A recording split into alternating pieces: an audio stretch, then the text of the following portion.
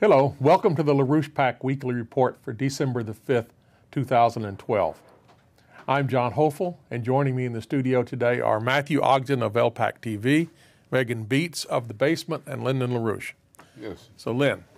Well, this is a little note of explanation should be added in prefacing what we're about to do. That the objective here is not simply trying to screen music or trying to use a screen to explain music, but rather it's trying to show something else, that there is a principle involved with Bach's perfection of the idea of tuning, which actually, when you compare it with other things besides contrary to Bach's, you find a mess on your hands. And what this reveals to us is the fact that there is a reason behind Bach's composition and his principles of composition, which are displayed in this particular example, which actually governs the way people should think about themselves, about life and things in general. Because music is not simply entertainment. Classical music in particular is a composition which enables us to enrich the capabilities of the human mind. And that the mastery of this is therefore relevant to all human beings, potentially at least. That learning how to use your mind properly, the way it was intended to be used, is the purpose here. And with that in mind, this is not just music. It's more than just music. It's the principle of the human mind. And we hope that you will take away from this experience some inkling of that and also be devoted to pursuing this matter further. Let me just add to what you said. We're going to be looking at Bach, but Bach also doesn't come out of nowhere. Bach comes out of a direct continuity, a direct line that stems from the Renaissance with Nicholas of Cusa, through Kepler, up to Bach, and then beyond. And we're going to start to touch a little bit on the beyond just today. What Cusa did is establish, as you're saying, that the location and the presence of the human mind in human mental experience, which is of the category of discovery and access to principle, he locates this outside of the senses and makes a truthful declaration of this as the basis of human society and human existence, as opposed to every other species on the planet. Kepler applies what Cusa discovered and declared, applies it and validates it as the method for making discoveries of physical principles in science. Now, in the context and in the process of doing that, Kepler also opens the door for what we see in Bach, which is a complete revolution in the musical language. And the place he does that is in his discovery of universal gravitation by using the language of polyphonic harmonics to be able to locate the motions of the multitude of planets of the solar system as a single unified system, and answer the question why do we have this particular set of motions of the different planets moved by the sun and not some other set. Now, what comes out of this is that Kepler actually changes the meaning of harmonics. And he takes the harmonic intervals, which exist in music and had been studied from the time of the Greeks, if not before, as mathematical values, as direct mathematical, arithmetical proportions. And Kepler establishes a new set of harmonics which are not fixed mathematical proportions. And if people look back at his work, what he finds in the harmonic ratios of the motions of the planets are not these arithmetical harmonies. They're slightly larger, they're slightly smaller, and they're changing. They're constantly adjusting and changing. So this means, number one, sound is not something which, and harmonic sound in particular, that language is not something which stems from arithmetic and mathematical values from the bottom up. It stems from the mind down. Because the place that these planetary harmonics originates from is the singleness of action and idea of the mover, of the sun. And every motion taking place in the solar system is not some point-to-point interaction. It's an expression of the unity of effect of the action of the sun. Now this opens the door, as I said, for Bach, who opens a complete revolution in music and the musical language and takes what had been declared by Cusa, experienced and applied by Kepler and validated. What Bach begins to do by making this the basis of the musical language is he begins to generalize this principle as he begins to make this a general method of human communication and human experience through music. Now, this was actually expressed very beautifully by the first biographer of Bach, Nicholas Forkel, who was working very closely with the Bach family. And his description of the way that Bach invented his harmonic intervals, or he describes it as Bach's harmonies, are that Bach never started from sound. And the typical method beforehand was to have either a melody or maybe a bass line, a melody in the bass voice, and then to harmonize point to point sounds over that, which would either sound good, or maybe you have a pass to a dissonance and then you resolve to something which sounds harmonic again. The way Forkel describes it is that that's not the way Bach composed. The way Bach composed is by the creation of 3, 4, 5, and sometimes more independent voices, which were making, and he describes it with this beautiful image of independent personalities, which were equally well informed on the topic of discussion and which interact and discuss with each other. And what's formed in between them, in the counterpoint of these different statements of an idea, is a unity. And that Bach's harmonies and method of composition comes out of this. Now, this was studied intensely by the people coming out of the culture of Bach. And what we're going to start with is Mozart. Mozart, in 1782, I think it is, arrives in Vienna as a young man, 25, 26 years old. Now, Mozart's coming from a very musical family. He's already an established composer. He had been a child prodigy, very well known. Mozart, when he arrives at Vienna, is brought into the salon of Baron von Swieten, who had been the ambassador at Potsdam and Berlin, had talked and known the king there, had known C.P.E. Bach, and had been collecting these manuscripts of Bach's works, particularly Bach's fugues, and then at this point bringing them back to Vienna, which was the center of musical culture in Europe at the time. And Mozart's invited into these Sunday salons once a week, where he had an intensive study of young musicians around Baron von Swieten, including Mozart and Haydn, who's a little older, of the fugues of Bach. And this revolutionizes Mozart's compositions. It puts him through a certain revolutionary experience of the mind, out of which you have a complete transformation in his own already beautiful compositions. So what he does, one thing they do during these salons is they take the fugues from the Well-Tempered Clavier, which we studied last week, began to study last week.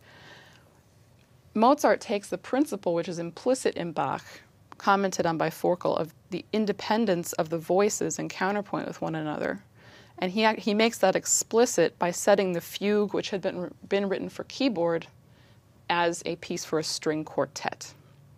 And they use this in the salon as an object of experimentation and study to pull this apart and find out what is this principle in here. So what I'd like to do is begin by what I'd like to do as the example to explore today is I want to use the same fugue that we used last week, which is the fugue in C minor from the second book of the Well-Tempered Clavier. So what I'll do now is just start by playing the very opening of the keyboard version of that so we can have it in our heads.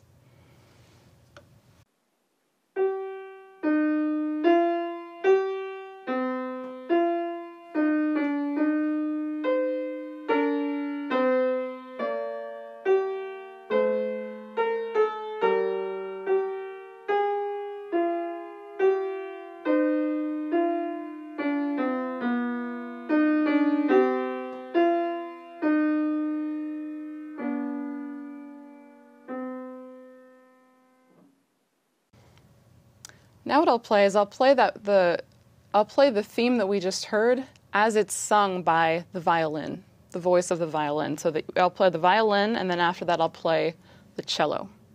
So we can now hear the transformation that happens by adding the dimensionalities of the string medium.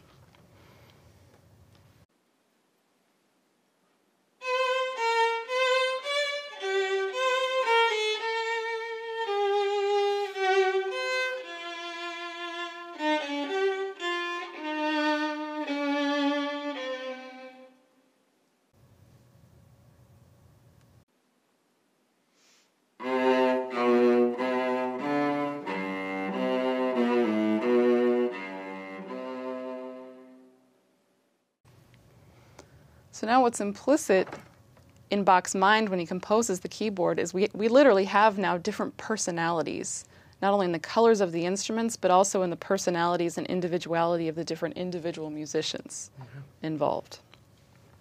Now, what I want to do is I want to get into begin to touch what are some of the characteristics of this musical language.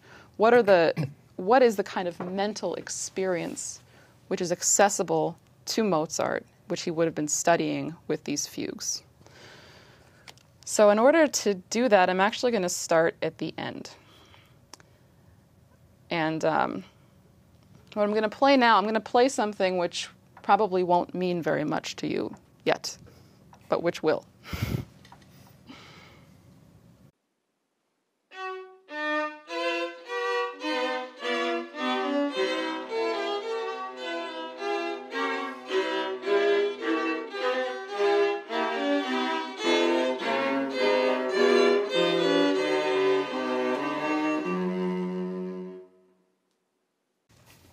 All right.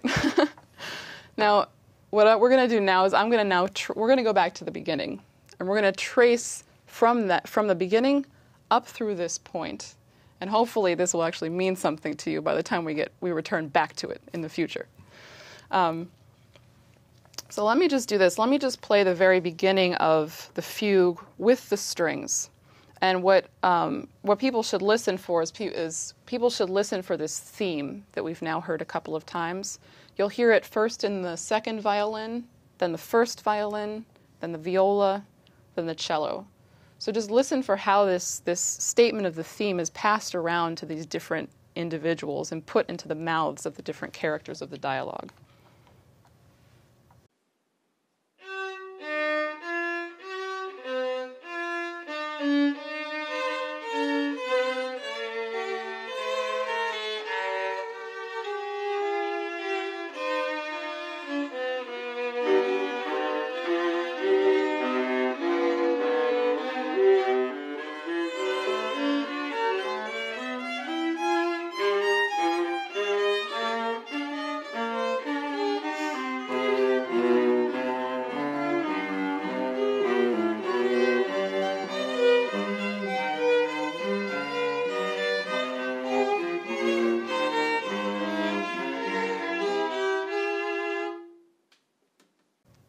All right.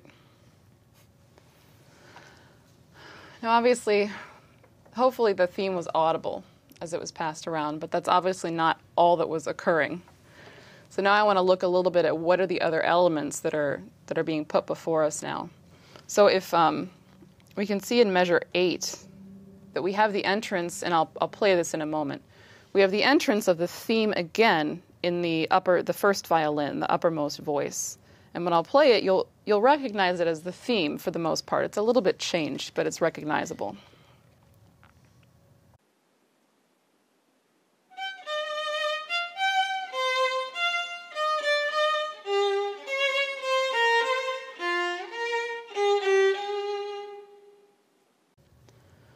Now I'm going to play that with what it is placed in counterpoint with.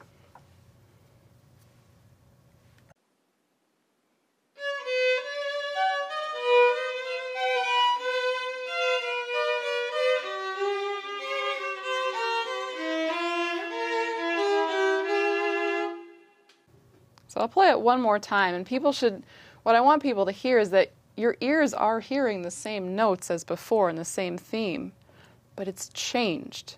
Now there's been something new introduced, and the meaning of it is now changed. The mind is hearing a different meaning now because of what it's placed in dialogue and counterpoint with.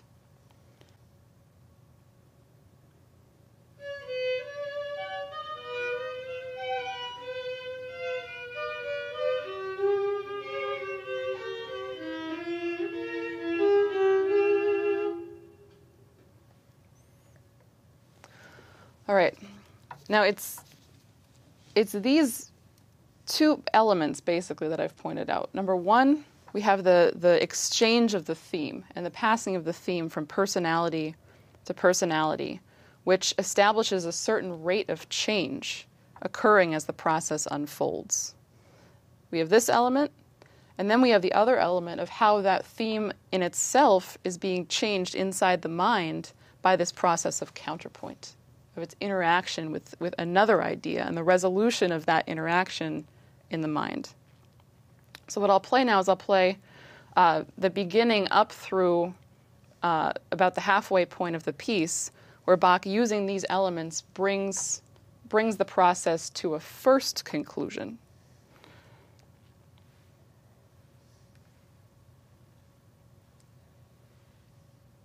Actually, we're not going to start at the beginning. We're going to start just a little bit before this and then bring it to its first conclusion.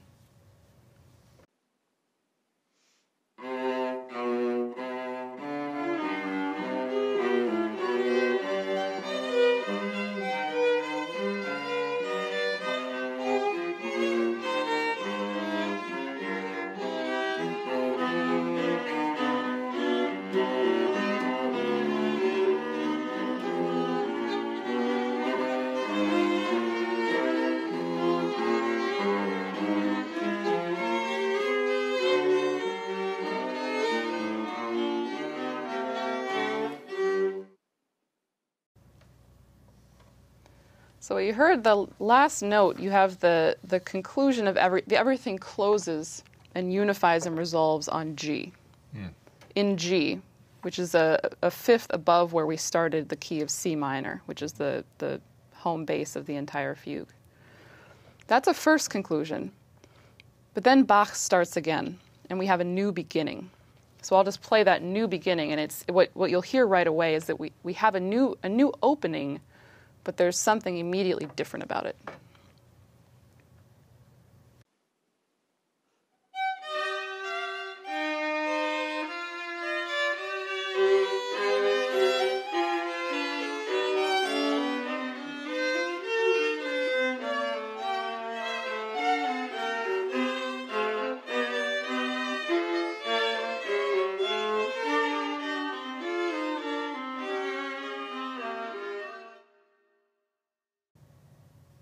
So let's look a little bit at what's happening here.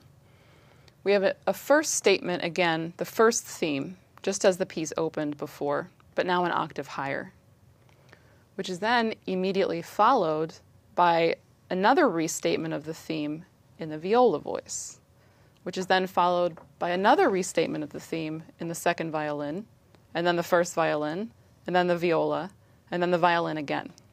So what I'll play now is I'll play that separated out so that we can hear clearly this exchange which is happening of the theme.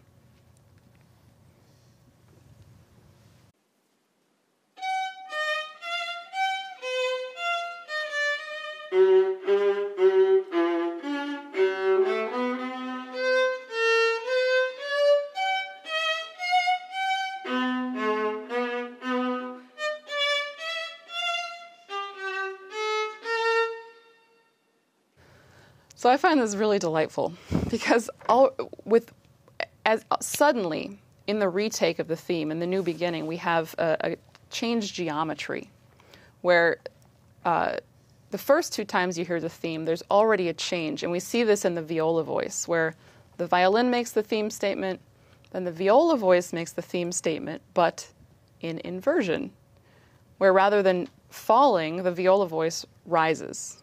So I'll just play that by itself.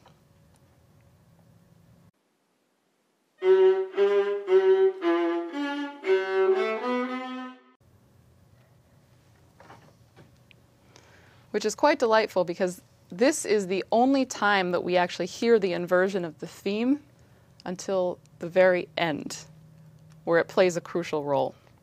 So now if we go back to the four voices together, we have this exchange of the theme, which is happening, number one, at a faster rate than it happened before. But number two, already by the third measure, that quicker rate of action has now become even quicker. And so what we hear in the second violin, passed to the first violin, passed to the viola, and so on, is the theme, but it's only the first four notes of the theme. So what I'll do is I'll play that again so that people can hear it. What before was, something like 8 notes, which took an entire measure, is now being passed around just in the first 4 notes of the theme.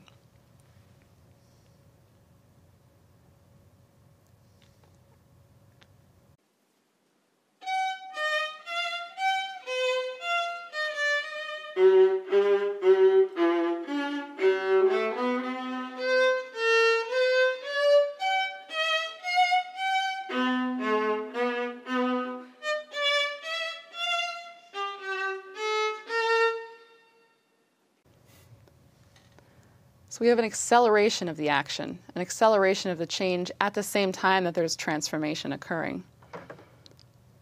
But what he also, so we have a speeding up of the time, of the tempo. But at the same time, he also adds a stretching out of the tempo in counterpoint to all of that. So what I'll do is, you can see it if you go, the blue notes there in the second violin voice. So I'll play it, and people should be able to hear what I'm talking about.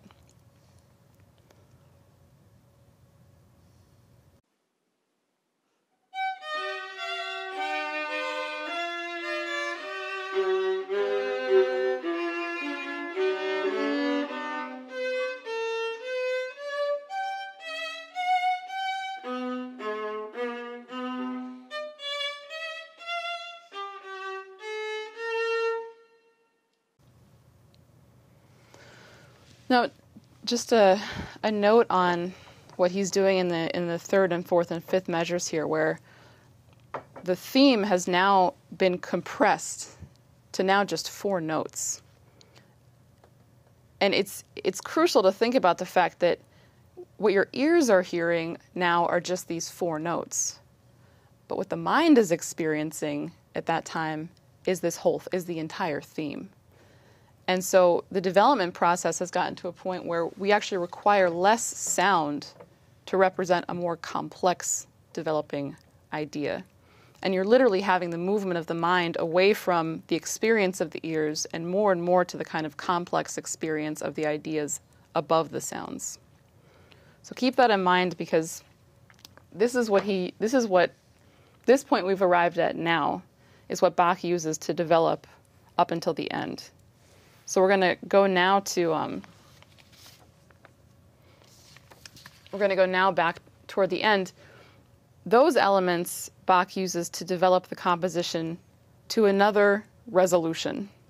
And now he resolves it back into C minor, which is the place we started from. But he doesn't quite leave it there. He has that conclusion, and then he has a third and final beginning of the piece. So I'll just play that. And as I play it, what I'll point out here is that just as before we had the theme, which was condensed or compressed in a sense mentally into these 4 notes now you have the wrapping up of everything that's come before into just 2 notes. And what you'll hear here, what I'll play separated out so that it's audible, is you'll hear this exchange of the first 2 notes of the theme passed from character to character. And so rather than an entire statement of the theme or 4 notes of the theme, now we have 2 notes, or really just one descending interval.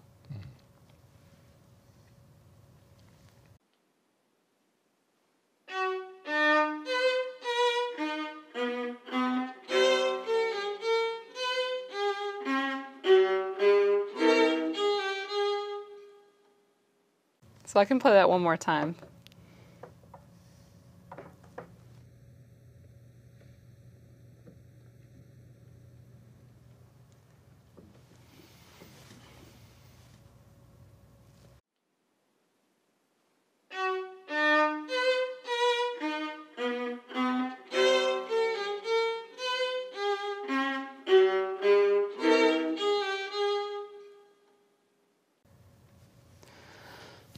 So now what I'd like to play is I don't know if it's recognizable or not, but what this part is, this is what I played in the beginning, which I said people wouldn't understand yet, but we would get to. So maybe some recognized it, some didn't. But what I'd like to do is now just play the clip that I played at the very beginning, and you should be able to hear these things in it.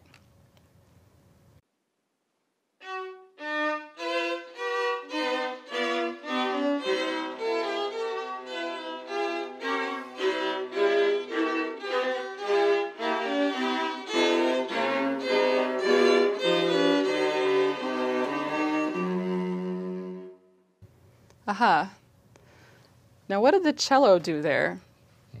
Because in this retake of the theme, we have this is characterized by this descending interval, but the cello didn't do that. The cello did this.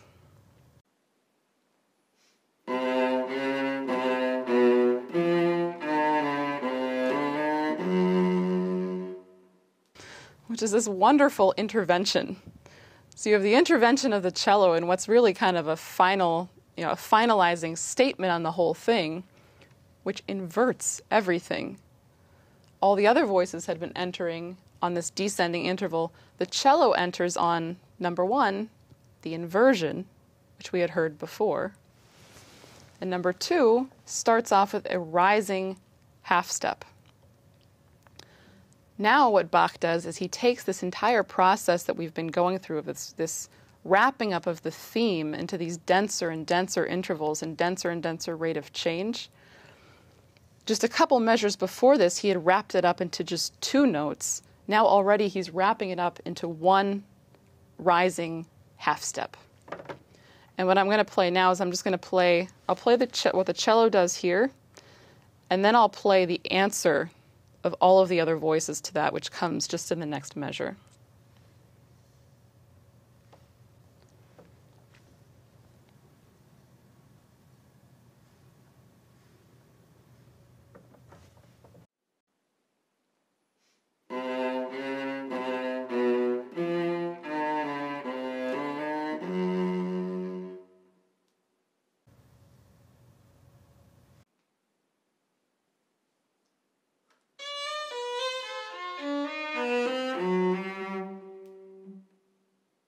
So I'll play that one more time. So what you hear is this completely dense, compressed into one measure, series of these rising half steps, which now for the mind, the ears are hearing this completely dense series of two notes in these rising half steps.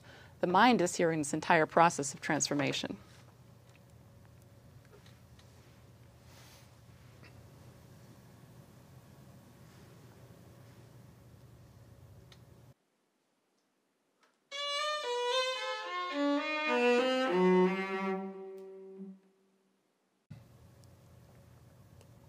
So now what I'd like to play is I'm just going to play where we started before, just a few measures before this, with this third beginning all the way up until the end.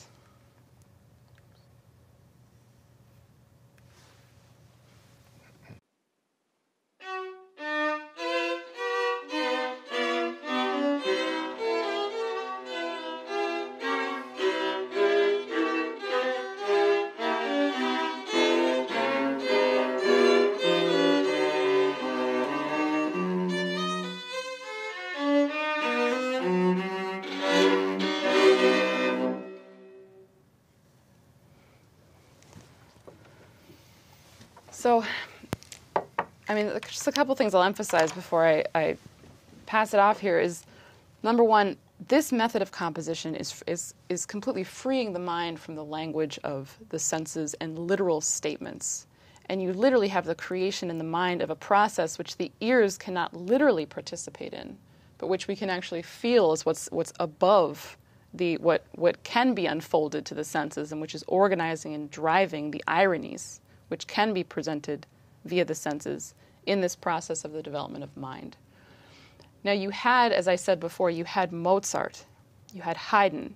Later you had the young Beethoven come to Vienna and participate in these salons and the study of the well-tempered clavier and the fugues of Bach. And so what we had at the end of the 18th century, the beginning of and up through the 19th century, is we had an absolute continuity of geniuses who were taking the line of Cusa through Kepler and developing it as a general characteristic of human language and common human experience. And the significance of the medium of the string quartet is that not only are you having a solo player, which is participating in this, but you're actually having this become a medium of communication among multiple human beings at once, being animated by a single process at once as a unity. This is carried on, and I would just emphasize that what you said in the beginning, Lynn, that this is not a question of music, as some branch of study, but we really are getting at the development of the human mind, and you see that what was unleashed by Cusa was carried up to a certain point before it was attacked, and that's really, I think, where it's crucial, it's existential that humanity is able to pick up that thread again today, given the challenges we face before us. I would say that where you we'll see this is when we look at Mars and the relationship of man's function with respect to Mars, because we will find that a cross-critical relationship between what we learn from Mars and what we experience on Earth. And this is going to teach us that words and so forth and music are not simply arbitrary entertainments, but they correspond to universal functions.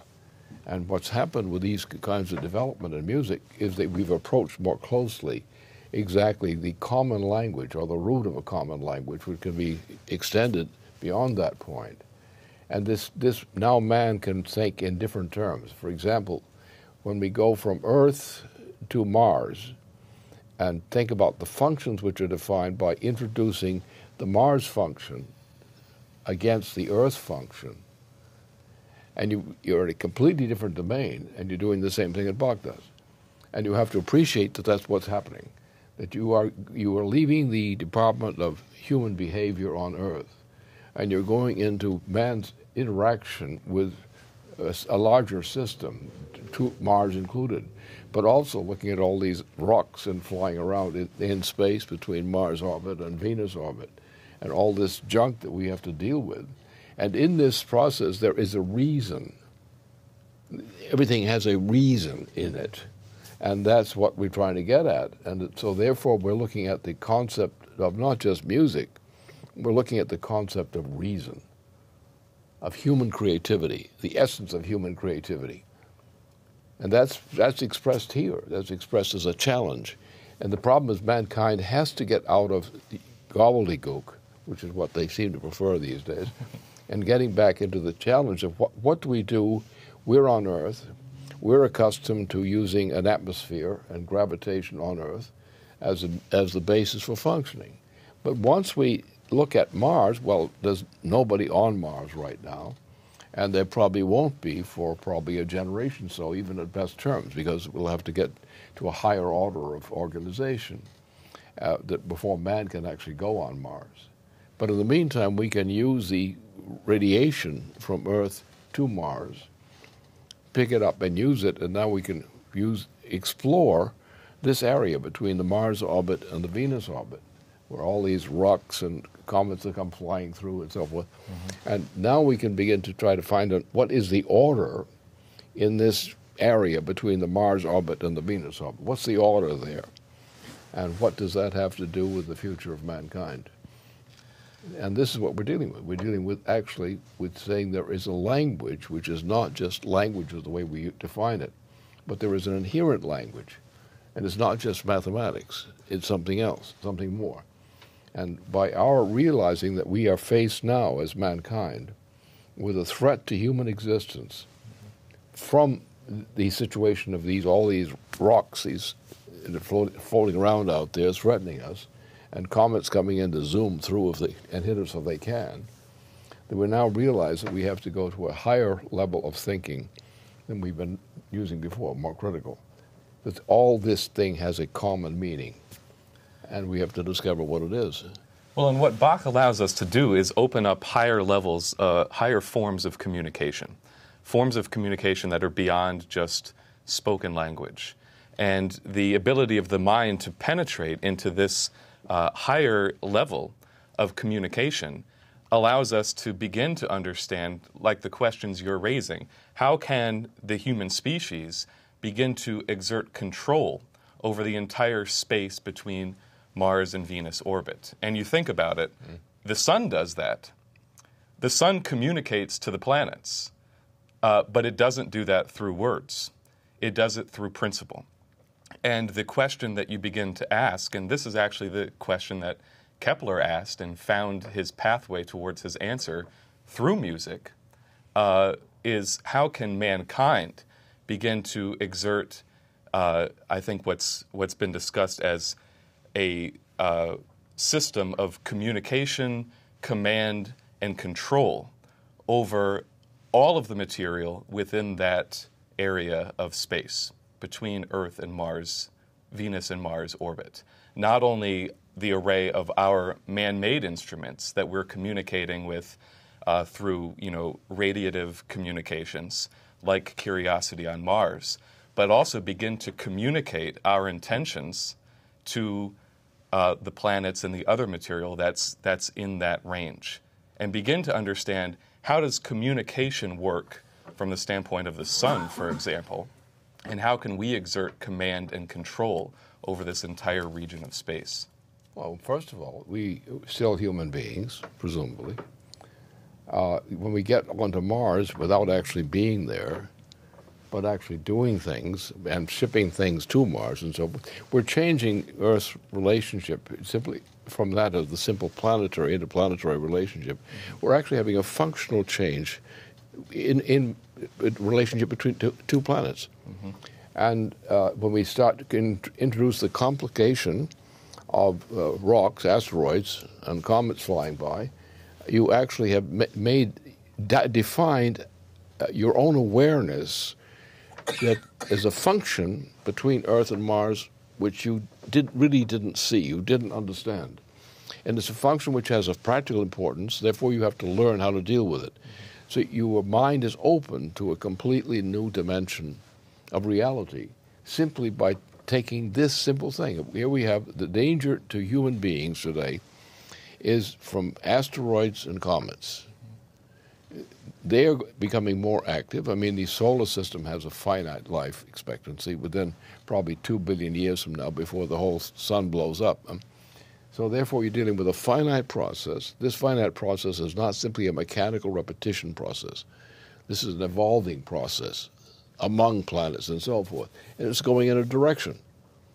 And therefore, we now find that in order to deal with the challenge to our existence, we have to understand that direction. Now, trying to find it from Earth and looking at the sun is a fine idea, and you learn many things from it. But there are many things you don't learn from that. It's only when you get into the complexity of the great mass of detailed material, there's millions of these pieces of rock and so forth, and comets flying by. These things now are your complexity. Your life depends upon it. Human existence depends upon the ability to manage this stuff. And this is exactly the same kind of thing. This is exactly the same kind of concept. You need a science which is based on that, based on those kinds of challenges. And instead of being on Earth and looking at Mars as a spectacle, we're now looking at Mars as something that's very important to us. And we never understood how important that was before. Now somebody told us about those asteroids flying by, and the comets are dangerous. Mm-hmm. And then we say, wait a minute, we're not on Earth. We're in a couple, which is not limited by the gravitation of the solar system. Our life depends upon our consciousness, our conscious solutions to threats we didn't know existed before. And that state of mind corresponds to a mission. And Bach gives you a definition of a mission of that nature because it's relevant to that nature. And then you begin to say, well, maybe the way we do everything has to change. Maybe we have to take this into account all the time. And it's an amplification of man's role in the universe, in the solar system in particular. This is the challenge. We've got to get people out of the stupidity compulsion of just saying this works. Let's be practical. Mm-hmm. And people who become practical will eventually become dead, often prematurely, because they get too damn practical and don't see some of the things that they should be seeing, which will determine whether they live or not. Mm-hmm. Well, one thing we were working with when trying to prepare these examples with the string quartet, and it opens up the challenges that exist implicitly in the well-tempered clavier as performed on a keyboard, but exist explicitly when you're dealing with stringed instruments which have variable tunings. How do you begin to create a situation of internal communication, which is a constantly changing, constantly dynamic communication within the tempering and the tuning of the string quartet? Tension, increased tension. Accepting increase in tension is part of a process which is more complex than you assumed in the first place. You got this, for example, in musical performances by some great conductors. One of my favorites for this purpose is the Ninth Symphony of Schubert, which is done by Furtwängler's performance. This is a highly revealing thing. And all you have to do is think about Schubert, and whose relationship to some other things that happened afterwards, like as this case. Then you look at Schubert again in terms of this Ninth Symphony, and you go through an experience, your view of things changes. And Furtwängler's role in that performance, that gripped me. It's gripped me. It keeps gripping me. I keep going back to it. It's a very specific thing. It's not just the Schubert symphony. It's Furtwängler presenting an actual understanding, just like this. It's the same thing, exactly that. This is the primitive expression of it. So that's the exact what you want to get, and that is what we have to be able to do and think in terms of this when we try to deal with the challenge to the planets, the challenge of the asteroids, which threaten life on Earth, the challenge of the comets. This is exactly the kind of change, a new situation, a new challenge, and you realize it was there all along, and you suddenly are activated. And that's what you get with the great performances in music, is exactly that. What's the difference between one performer and another?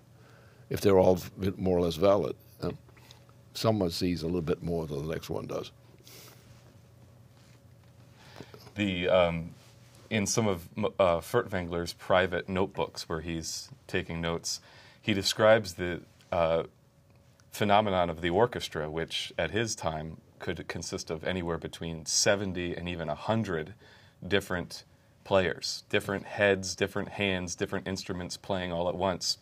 But he says, what can pull all of these separate individuals together to express one soul, one idea, one intention, and pulls them in together into a single organism almost. And as in the case of the string quartet, that's sort of this distilled, as you said, primitive form of being able to take that to an even higher level with what Furtwängler accomplished with the full orchestra. Exactly, yeah. Well, that's what Norbert really achieved with the string quartet, and with other things as well. Exactly that. It also calls into question of what do you mean when you say I or the individual. I mean, the tendency today is to locate your identity and locate yourself in the body, which also means within the existence of the body, which has this birth and this death. But you have this experience of the orchestra, the experience of the string quartet, and then what you're calling for right now, which is this establishment of the human species as existing on Mars and Earth and Venus and other places at the same time. It forces the identity of the individual to rise above what is assumed by some kind of observation of the biological existence. It goes to the very simple kind of question. Now, animals and humans, difference. The human mind is capable, because the human mind locates its identity in what is a certain kind of immortality. That it's not a question of the new individual being born to replace the ones who are dying. It's not that. It's a process of development which it contains all these processes which the individual life are composed of. And it's when mankind loses that sense of connection, which is specific to mankind's consciousness of the world around him, that when they lose that, then they lose their humanity. And that is precisely what has happened to society in recent times, particularly over the recent generations. I mean, since the time that, the death, the murder of some great presidents, like Kennedy. And what you said, you had a killing off of a process where Truman did some of the killing off from Roosevelt, and then you had the murder of Kennedy and his brother. That also causes permanent change in the direction of society, a permanent change downward. And so a sense of cohesion, a sense of comradeship and so forth, that sort of thing, that there's a continuity, and the individual, rather than being a phenomenon which has a beginning and end, is a part of a process which goes on indefinitely. And the objective is to go through a century, which is essentially 4 generations nowadays, what has been recently until things got worse more recently. And therefore you have a sense of mankind each succession in the generation process is carrying forth development of mankind. And therefore there's a common mission, and the birth and death of the individual in the process is of a secondary significance. The primary significance is the immortality of the succession when the function of progress is there. And therefore, that's a change now to the I'm an individual, I do my thing, and they do it too much. But, right? But that's where the process, we've lost the sense because of this kind of thing. We've lost the sense, which is the basis of classical musical composition. And that is that there's a continuity. And you see this in the attempts of performers by great conductors and musicians. They're doing the same thing, but they're not. They're progressing. They're constantly progressing, discovering a new aspect of something they didn't see before. So there's a continuity. You have it like the composers, the histories of composers. The progress defined by the history of the great classical composers. So and this spanned a century or two. So the idea of a multi-century process of development of the human species as an immortal species composed of mortal individuals. Well, also in terms of broken continuities, I mean, what we're emphasizing now with what Andrew Jackson did to the continuity of the mission of the American Republic. Not only did he break the commitment to the original idea of the founders, but also the idea of a sense of a unified nation, a nation as a unity, was broken. And he began through party, sectionalism, factionation, to separate the sense of common shared mission into all of these individual parts, leading eventually to the Civil War. Well, this is called bestialization. Right. Because instead of saying a continuity of humanity, and humanity as being a mission of self-development of mankind, you now say, well, anything goes. It's popular opinion that decides everything. And therefore, any rumpus room can be a government. And what you have is all these guys voting, as citizens supposedly, voting for election of office. And they say that the one that got the most votes is the one who should rule. Well, that's nonsense. Because there has to be a standard, which is a higher standard of principle, which tells you who is a faker and who is not, and whose ideas are fake and who are not. Right. But the point is now they say, no, there is no such thing. There is no such order. Everybody can make up their own mind. And therefore, since there is no principle except what everybody chooses to make their mind at that time, with no criteria whatsoever. And therefore, that was the use of popular opinion, which the British had learned how to use. It's like the Roman Empire, the same thing. Roman Empire, the Colosseum, up, down. What's the reason? None. No reason. Motives? Yes. Reason? No. And that's what's happened to us. And that's what we're seeing with this right now. We're seeing absolute unreason. No reason whatsoever. That's him. That's our Andrew Jackson.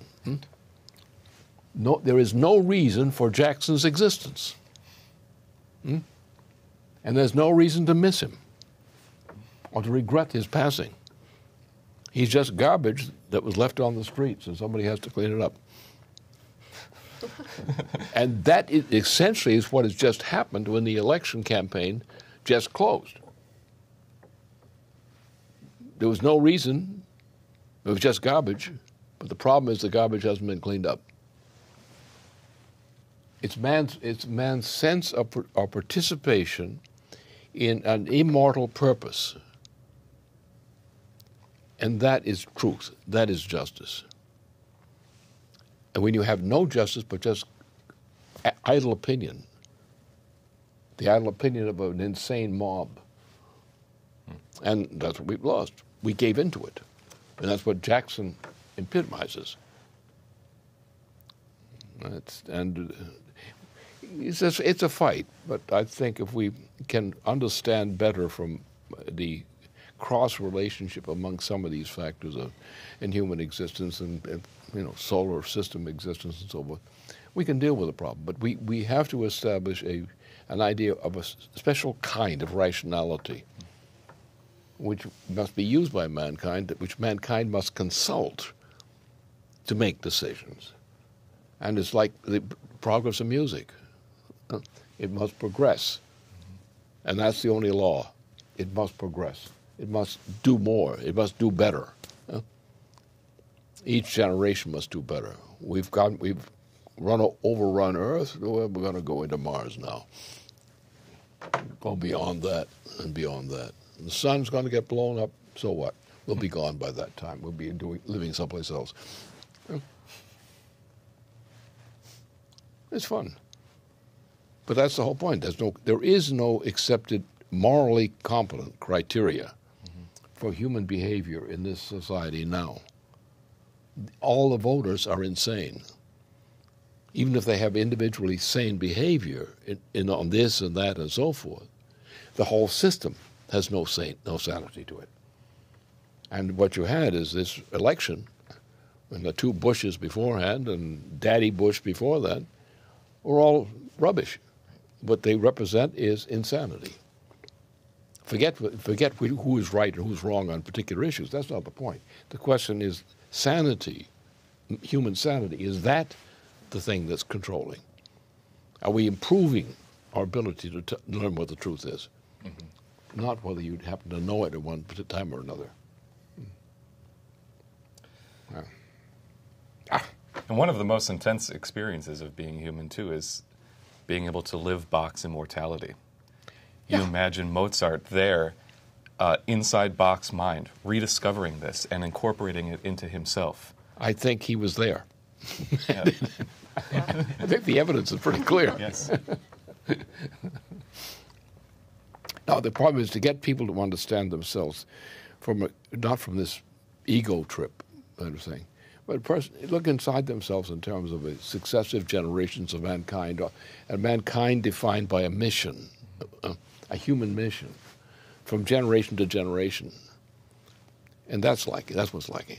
There is no real morality. People say I have a code, and they call it morality, but the code doesn't function. Look what they vote for. It means the code is not functioning. The standard of what truth is and justice is not functioning. Yeah, I think people have to really see that this has been taken away from civilization intentionally. This kind of condition has been imposed upon civilization artificially by brute force throughout history. And I think we really need to fight to get people access to the fact that this perpetual progress you're discussing is our birthright. It's just this. This is exactly it. The Andrew Jackson case defines it all. Absolutely. That the evil that Andrew Jackson has always represented, but merely represented, because he was only a tool of that evil. And that is what's wrong with the United States. What's wrong then was wrong then, which was not dealt with properly before and afterward. That's the assassinations of our greatest leaders. And typifies that. No, this is a struggle we have to accept. And you cannot compromise with it. A compromise is inherently evil because it means irrationalism. And that's what compromise usually means, irrationalism. And that is not a good recipe.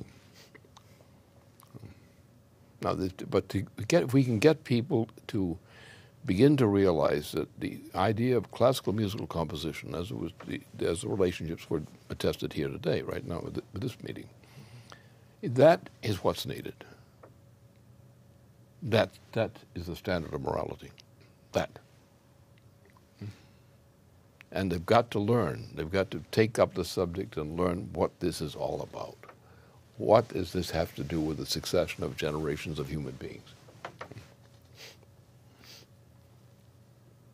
Now, I'm satisfied that we've got the right track, but I'm not sure that we've got all the people running on the right tracks.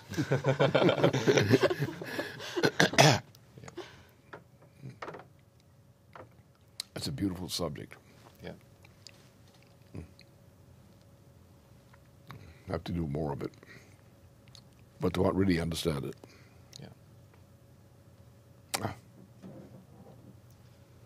Good. My little dog is going to bite me.